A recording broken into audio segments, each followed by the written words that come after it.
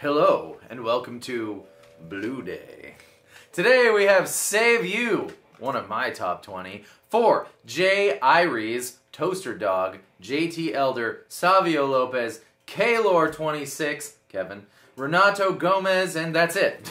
And insert your name here. No more commas in that sentence. Alright, here we go.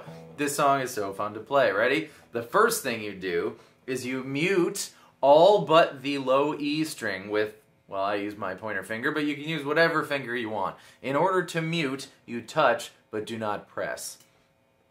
So, then, you strum, and all you're going to hear is the low E string. I think technically it's an upbeat, so it could be an up strum, it could be a down strum, but it is an upbeat. And you want to hit it so hard that it goes sharp, just like in Far Behind, right? That was fun. Okay.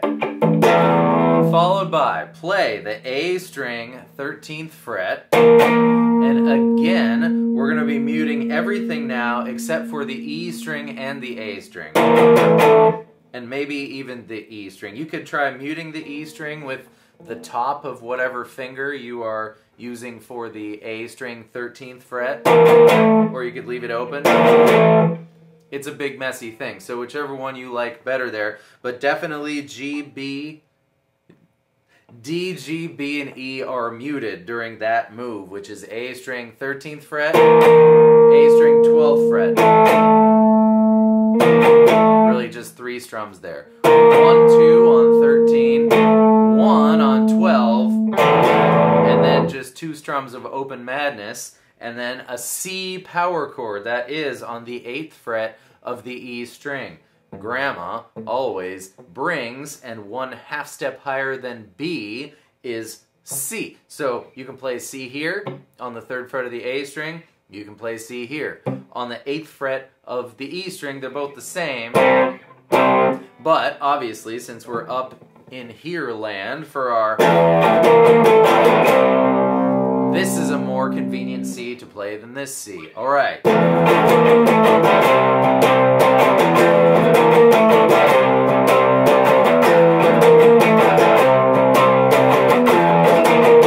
And then, of course, the one that's different is an A power chord now. The most convenient place to play it is the 5th fret of the E string, because that's A, power chord, 5, 7, 7. The only other place to play it would be the 12th fret of the A string, and that's not the right octave.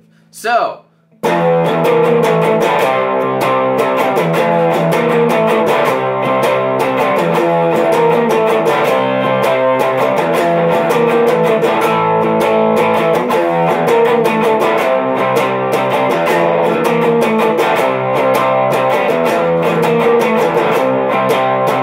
then after that many, right before they go into the chorus, you give it a...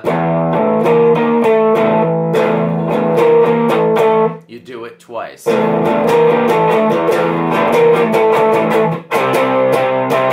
then you turn around, so to speak, on C. Up, down, down, down, up.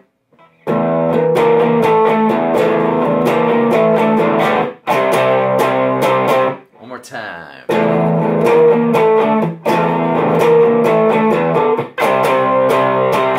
And then you're into the chorus. We're already almost done with this song. This song's fun and easy. I don't know about easy. Simple. Simple, maybe not easy.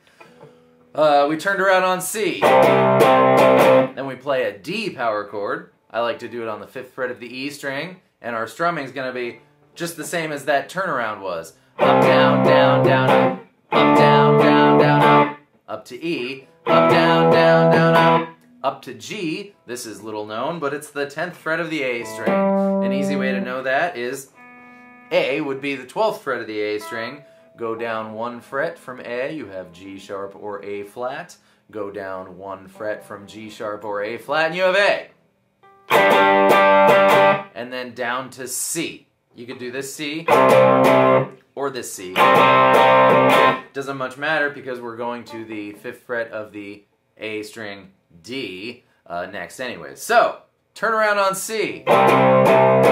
D, E, G, C. D, E, G, C.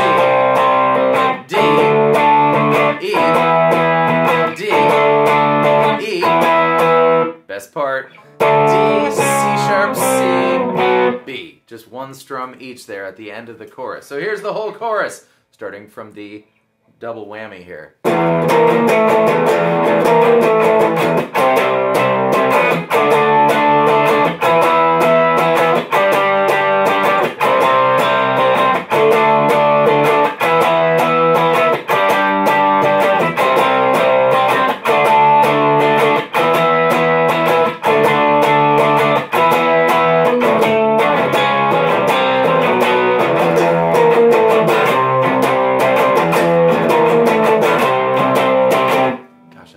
Song. And then also, in the chorus, you'll hear Mike chime in with his famous, and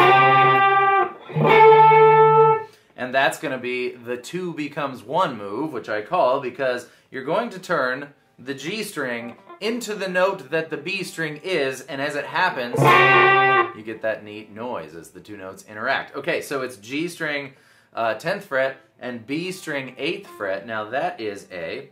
We're going to use our same method that we did on the A string to find out what this is. So, 12th fret of the B string is B, and 10th fret, a whole step down, will be A, and a whole step down from A, of course, is G. So he's making this F on the 10th fret of the G string turn into this G. So you bend the G string, but not the B string. And then move it up 2 frets. You definitely hear those. You might hear, move it up 3 frets after that to B13 and G15. And 2 frets after that to 15 and 17. I thought I might have heard some hints of that going on, but it's low in the mix, and I didn't have really nice headphones on. So, but you decide for yourself. You could do it if you like. There you go. So that's the chorus. And then what do we have? Ooh, we have the part where Stone chimes in with and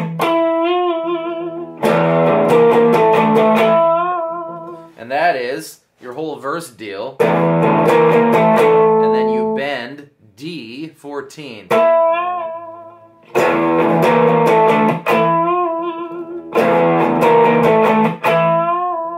And then Mike, of course, chimes in at the end of that situation with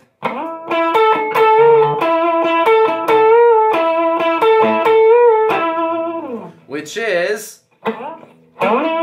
D string 14th fret. I can't see today. I'm like one of those dogs. Okay. D string 14th fret. G string 14th fret. Back to D. And then bend your G string.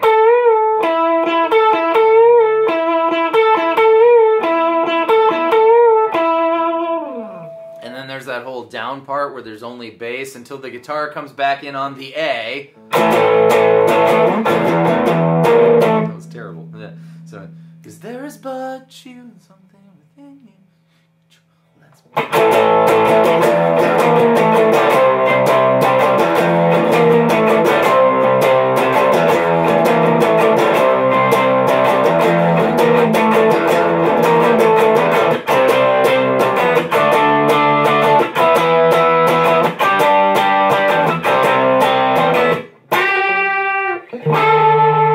and so on and so forth. And that's all there is for Save You. Fun and simple, maybe not easy. It's a crazy one, but it's really fun to play. So put some time into it and enjoy it. And I hope you enjoyed that. I hope that was helpful. And thank you so much, all of you, for being here. This is just wonderful. It's the best thing I could be doing with my time. So until next time, have a wonderful day, and I'll see you with more stuff. Goodbye.